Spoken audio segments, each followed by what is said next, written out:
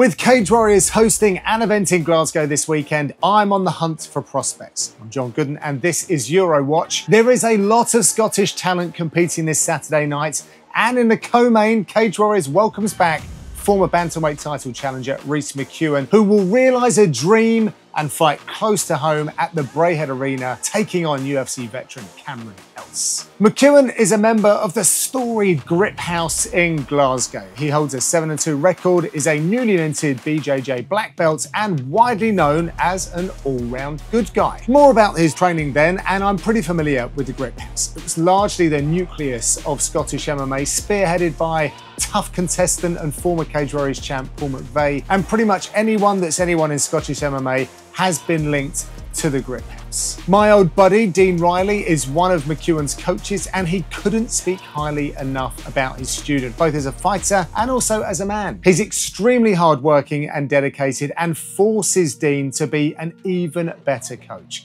He went on to say that McEwen is one of the most positive people he's ever met, always looking to turn any negative into a positive.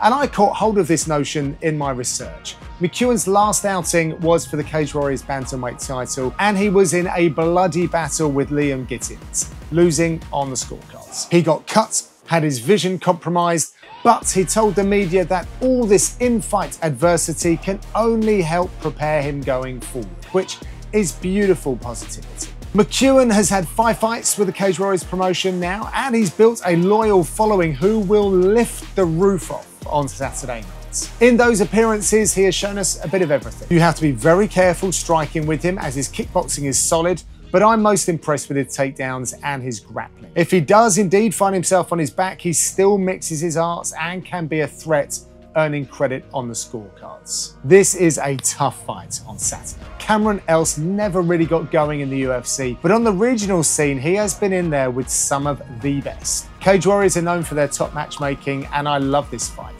McEwen is a dedicated fighter who inspires all those around him, and with an inspired performance on Saturday, he'll continue his climb towards competing with the very best in the world.